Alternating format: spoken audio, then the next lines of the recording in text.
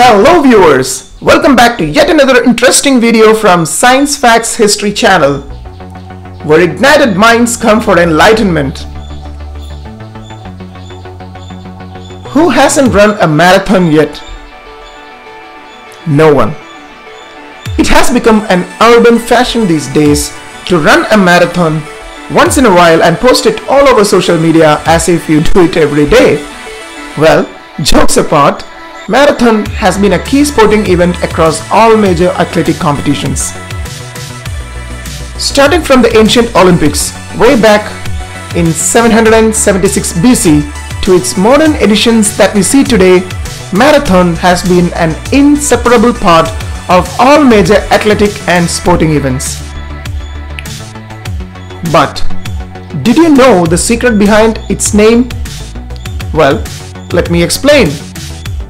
Marathon is in fact a place in Greece. The place is significant not due to the athletic event named after it, but due to one of the greatest and bloodiest battle ever fought in the human history. Sometimes a battle is just an insignificant blip in the war, and at other times it can shift the very course of history. The Battle of Marathon that took place in 490 BCE between the citizens of Athens and the Persian Empire was one such crucial battle in the annals of human history. The Battle of Marathon is significant not just because the underdogs won, but also because of the legend of courage, sacrifice, and determination. Darius I, the leader of Persia, Babylon, Egypt, and India, decided to become the leader of Greece as well. But the Greeks, armed with only javelins and swords, defeated the much larger and better equipped Persian army in the plains and waters of Marathon. What we remember today is the story of the messenger named Pheidippides, who brought the good news of the Greek victory to Athens, the capital of Greece. Upon completing his 26-mile run, the legend says that Pheidippides delivered the news of Greek victory with the word "Neni kekamen," which means "we won, we won." He then collapsed and died out of exhaustion.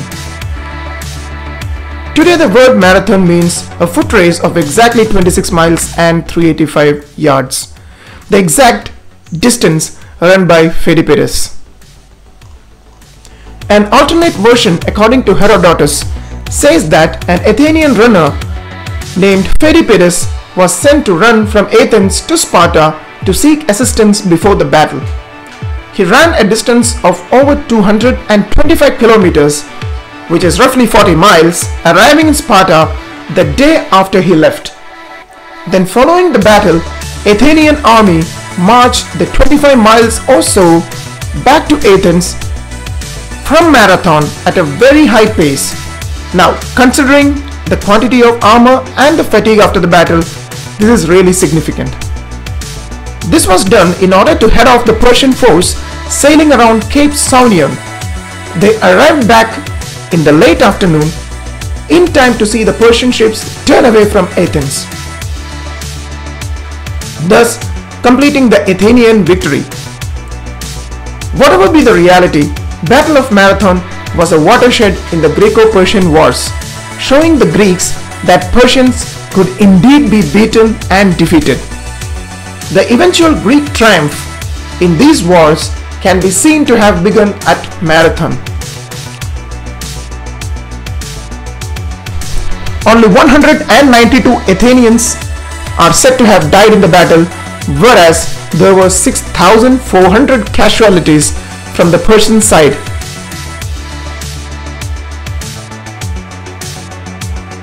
The Greeks destroyed 7 Persian ships as well.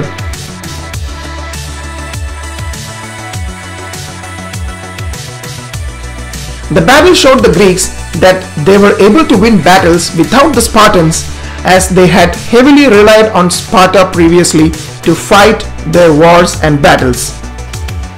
This victory was largely due to the Athenians, and Battle of Marathon raised Greek esteem of them.